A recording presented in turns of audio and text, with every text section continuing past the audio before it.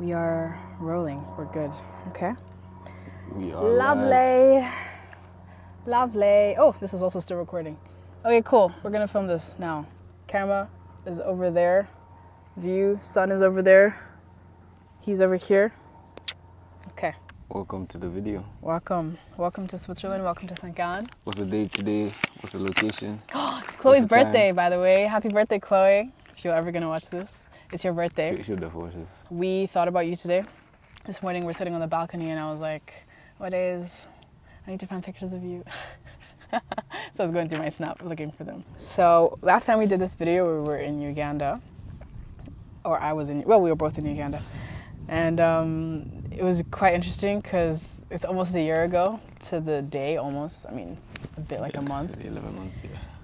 And so much new stuff has happened. We were like, hey, it would be really cool to film kind of like an update, or like every year try and film like one sit-down video at least, just to kind of see where are we at in life and kind of like what's been happening, what's new. Last time it was summer and I wasn't even in uni yet. You were just done with your first year, yeah. Yeah, and you had your passport stuff that you were there for. That was horrible, my days. But you got it done. The main reason I was in Uganda was because I wanted to get my East African passport, and it was such a hassle. If any of you guys have ever tried to get a passport in East Africa, I don't know how it is in Kenya or Tanzania, but hey, it was a hassle. Then we were at the Tuggies filming this video, and it was like, I think you're going to say undisclosed location. Or you can beep that part out. They don't know who the Tuggies are. Like, come on. Okay. It's not like they can find an address. Because that's what you said in the last video. That's true. That's true. It was an undisclosed location. Now I've disclosed it. You can go find it if you want to. Go find the spot that we filmed. Last time we had this talk, I was just done with my first year. I had played a lot of football, been in a lot of different teams, and I was just training there, like every day in Uganda with a lot of different people and whatnot, and I was waiting for my results. I was waiting for my results for the first year. Mm-hmm. And we thank God I passed everything. We thank God. We got into second year. Yeah, it was tough. It was tough, I'll be so real.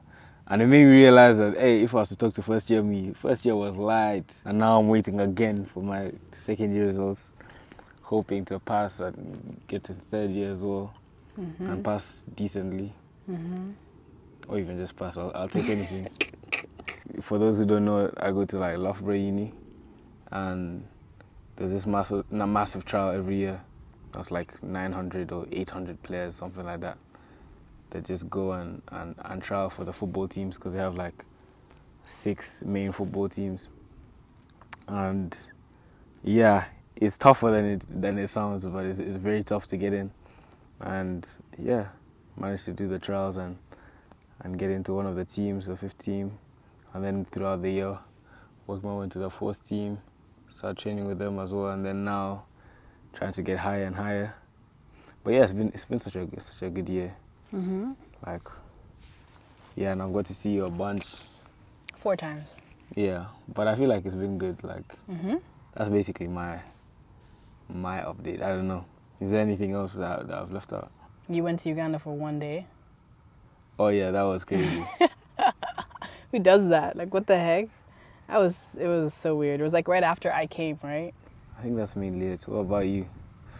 What has happened since waiting for results? Yeah, that was crazy. It's so funny because when I watched like the video back, it's like, you know, I'm like, yeah, if I get into medical school, and it was like that weird, If. yeah, it was like that weird moment or that weird time between doing the exam, which was on I think the 7th of July last year, and then like the results coming out. And the thing is, they don't tell you exactly what date they come out on. Mm-hmm. Yeah, so the whole time I was in Uganda, I was pretty like chill with it though, because I was like, I'm not going to stress for results that are not out, you know? Yeah. I got back to Switzerland, I think like the 2nd or 3rd day I was here. It was like the 3rd of August. My aunt, like the thing is they send them by post. It's not email or anything, which is really crazy because like obviously, you know, we're kind of in the 21st century and I expect an email. But yeah, so they sent it by post and it went to my aunt's, and I wasn't living at my aunt's anymore. So then she's like, hey Jess, the post just got in, and I remember I was like doing my Bible study at the time, and I was at the point in the Old Testament or whatever where I was trying to write out Jesus's lineage, like, you know, all the way back from whoever, I don't remember, like, you know, David, da, da, da, da. So I was on my iPad and I was writing it out, I remember very well, and then like I get this text from her, I drop everything. That list is still there, by the way. Like, I never touched it. It's unfinished. I never touched it again.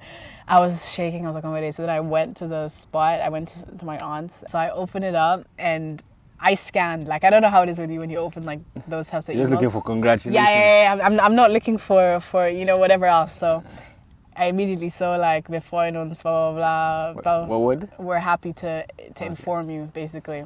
And I didn't even continue reading. I just saw Zurich's Sangan track and I dropped and I started crying. And that was like one of the best days ever. Like I literally told everybody.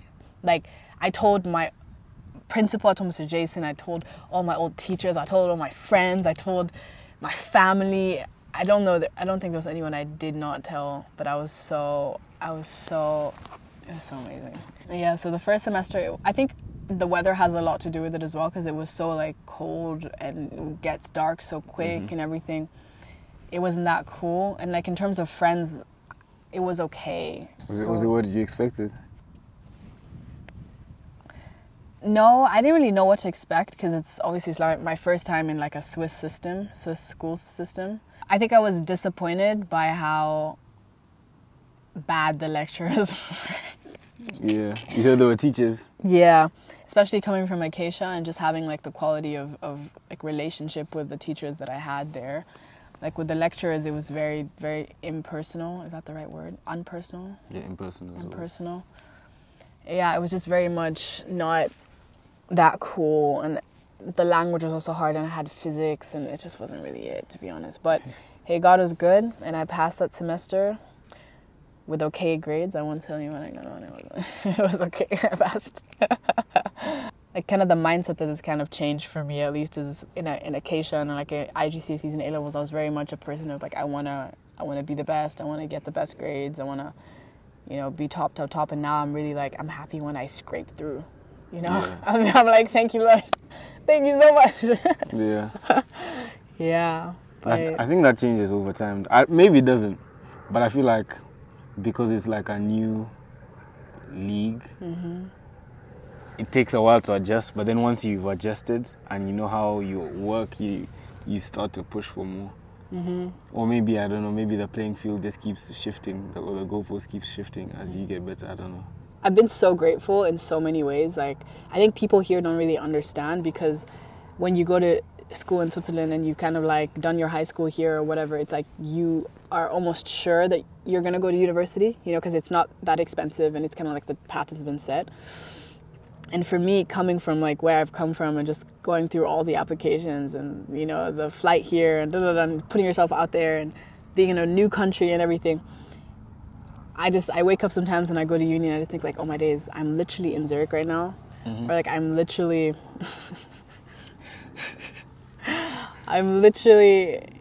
at Highscape, you know, and I just smile and think this is so amazing. How was this life? Like, I'm so grateful just for where I am and the opportunity that I've been given, you know.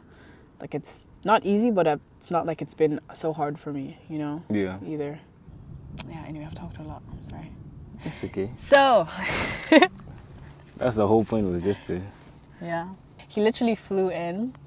Wednesday morning, yeah, and I had my last exam from 8 to 12 on Wednesday. So I was like in the middle of my exam.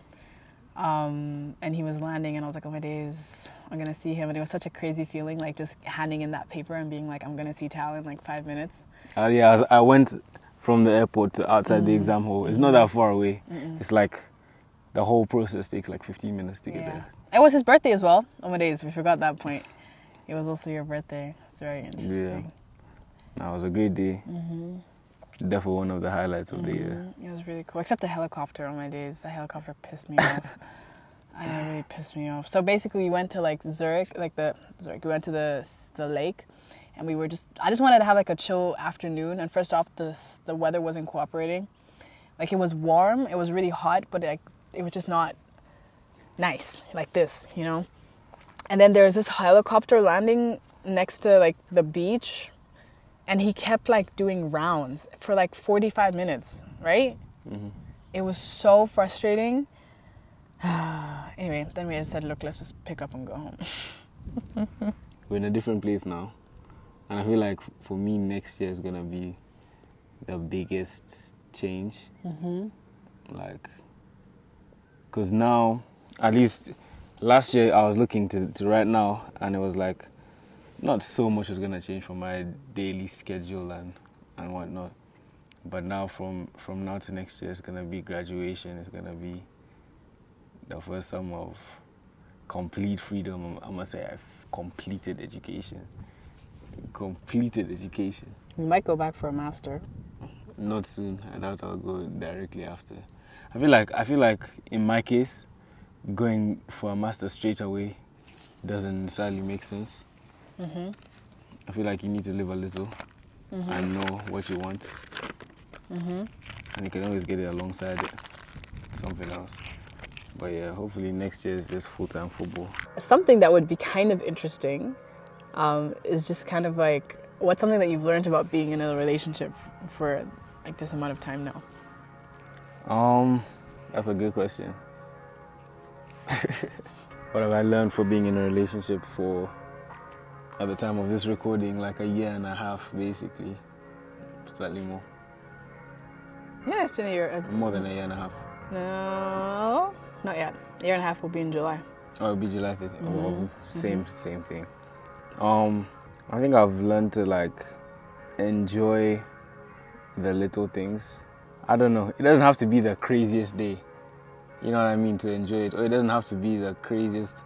Like literally if we just call, or if we literally just have a chill night in or something like that. Chill night in. We never had a chill night in. Yeah, we do. Wednesday we chilled. Was it? Yeah. Okay. Yeah. But you know what I'm trying to say? Like, it doesn't have to be huge. Mm-hmm. I think also to have good habits in terms of like, I don't know, if you say something that annoys me or something like that, if it's small, you know what I mean? Like, you just let it go, because in life, if you get hung up over every little thing, you will just create, I don't know, just creates, you know what I'm trying to say, like a bad feeling. Like, it's not that important, you know what I'm saying? The little things, like, like you just let you live. Okay. What do you think? I have to say it's not been like very easy. Like, it's been nice. It's been like one of the highlights, I think, of my life, honestly. Just in terms of being able to, I guess, share your life so closely with someone, because we talk like a lot and you know almost everything about me. And it's also a bit different, at least for me. I don't know, I think you see it a bit differently, but like being in a long distance relationship, I sometimes feel like I'm not getting the full extent of what a relationship has to offer. And that kind of bugs me sometimes, because I'm thinking I could be doing something on a weekend with my boyfriend, but I can't. I have to wait 4 months, or I have to wait 3 months, or 2 months to see him, whatever, right? And then I get 5 days of actual chillness, you know? And sometimes it's hard for me, but that doesn't mean I haven't enjoyed it up to this point. I really do. I think it's really cool, and especially if you're with somebody that you like value, it's like it's kind of worth missing out on the random Friday or the, Yeah. you know. Yeah, but that being said, I'm not gonna lie and say it's been a walk in the park. It's not been like that. Yeah. I feel like yesterday we back to Albon. Albon. And we were down on the way. It was crazy. Like, it was blue skies, sun was beaming, not a cloud. Road was free, and it was just downhill momentum, like, for time. It was so nice going down, and as you start to go down, you can see the lake just open up. It was such a crazy experience, but coming back was uphill. It's like we did the downhill, we did the uphill, and where I'm going with this is I feel like the Oh, now you're turning it into a sermon. yeah, not just the last year, but even the relationship. I feel like, yeah, it's not like she said, it's not always easy, but I think it's worth it. Or I think the uphill is just anything good. Like this review that we have, we had to bike. Yeah. We had to bike high up to get here. So it's like, I feel like almost anything worth having, you're gonna have that uphill resistance. Like it's never just an elevator to the top. That's true. And I feel like you can enjoy the downhill. But yeah, it's cycles. What do you think has taught you about yourself? I can get annoyed very easily about very small things. With you more than with other people. Yeah. I think that's normal. Like, it's like having siblings, you know? It's like siblings can really push your buttons because I think you just know them. And I feel like I sometimes just expect you to act or do something in a way that you don't necessarily think of or would do like that, you know? And then I'm just like annoyed or frustrated. I feel like I do get that quite frequently and quite easily. Yeah, those bells were so long. It was 15 minutes of bells. It's crazy. Anyway, I'm so used to having my space and I'm so used to just being on my ones that like it's really cool. And then like 3 days in, I'm just kind of like, I'm still really enjoying the time, but I'm like, you know, like the small things start to piss me off. Yeah, that's why like I feel like a marriage is so crazy because like that's when you're living with somebody, just some random guy or a girl, I guess you can say. It comes a new normal though. I feel like it gets to a point where that you become more used to that than like the other way. I guess at some point it does, and it would be weird to live without the person. But yeah, that's also crazy, marriage. Oh my days. That's a whole topic I think it would be interesting to talk about, but it's nothing that we're thinking about. Don't like freak out about it. Okay. But I think just the fact that we are 20 now, like we are older. You're 20? We're 20. And just having, I guess, or starting to have friends around us that are thinking about marriage and stuff like that. It's just interesting just to see like different people at different like walks in life, you know, and what works for them and stuff like that. What works for you? Yeah. You don't have any close friends who are getting married. I think Nah. I'm the one. I'm the one. You have old people in your close. I feel like people in my age are everybody's bang around the same age. My friend is 20, the one that you just met. Okay. From like 13 to 16, you changed like physically, but like a lot of things aren't changing. About from 20 to 25, that's when you build stability. That's when you decide like the direction of your life. That's when you, I think, hopefully become stable in the things you believe. Your brain has fully developed by the time you're 25.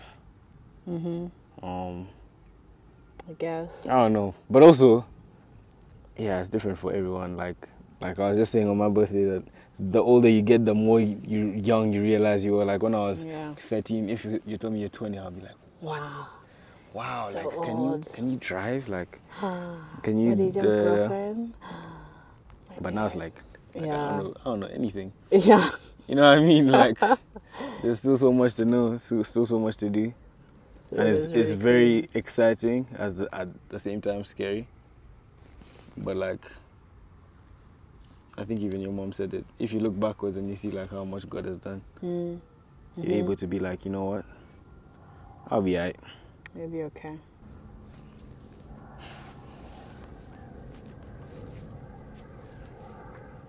One take Drake. Wow. So I wonder what that's like the day after like your daughter or your son's born. Yeah, that is crazy. It'll be like a crazy feeling. Yeah, having a human being that was literally like 50% you, or that is 50% you, that's crazy. But I was telling my mom like it would be really cool to have a daughter just to like see kind of like what she had through me, you know, Or you would understand your mom better. Yeah, is what I feel like you get a different perspective on your parents once you become parents. Yeah, so I think that's really, really interesting, and just the love that you have. I don't think I understand the love that parents have for children at this point in my life. Yeah. Like, I love my mom, but I don't have the same love that she has for me. It's different. Yeah, I think you're Different right. love. You can only fully get it when you're in their shoes. But I think maybe I don't know if we agree on it, but I think it's the closest thing to unconditional love. Yeah, for on sure. This. Of course, there are parents and there are circumstances that can maybe change it. That's why I say it's the closest thing. It isn't unconditional, but like, yeah, kids don't really like for a long time give you plenty of reasons to love them. Sure, they do, but like, I think most of it is undeserved, if you know what I mean. Whereas with somebody else, like a partner or something, when it becomes more on the other side, it's like that's when problems start to happen. But with a kid, it's just like that is what, like, you literally, when you're a baby, 99% taking, maybe 1% giving. So yeah. You're not really giving anything. No, that's true. Yeah, let's see when we film this next. This will be interesting. Any predictions? You'll be playing for Real Madrid. We'll see. Damn, I have a year to become Jude's playmate. No, I don't know. What are they called? Teammate. Compañero. Yeah, so next time we film this video, it's in Spain. Imagine. But yeah, predictions for next year. We'll be older, wiser, hopefully closer to God. Yeah. Man City will probably have won the Prem again. United will have signed a couple good players. Chelsea's winning the Premier League next year. No. Chelsea's winning the Premier League next year. No chance. You know what? If that happens, what do you want? What do I want? I want my trip to Greece. So no, give me something that I can physically give you next year. That you can physically give me next year if Chelsea wins the league. It doesn't have to be big. Or I can even do something. You know what I mean? Take you out to dinner. Oh, okay. Take me out to dinner. Cut me something simple. No, cut your dreads. If Chelsea wins the league. No, I'm not doing that. So, but come on. It's pretty safe. If you're so sure that Chelsea's not going to win. It's pretty safe, but I'm a man of my word. You feel me? So you'd have to cut them on camera. That's what I'm saying. I'm a man of my word. Okay, so okay, I'm not going to do that. If Chelsea win the league next year, I want you to pay 50% of my ticket to Uganda.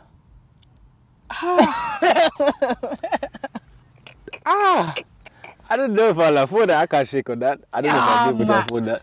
Come on, next year you're done with uni and you can start working. Yeah. I can just start. And then you want my first money to go to, you know how much it could be over? That could be like £600. You have to think of something. We can think about it. You can think about it. But it doesn't matter how long or hard you think, because it won't happen. But, yeah.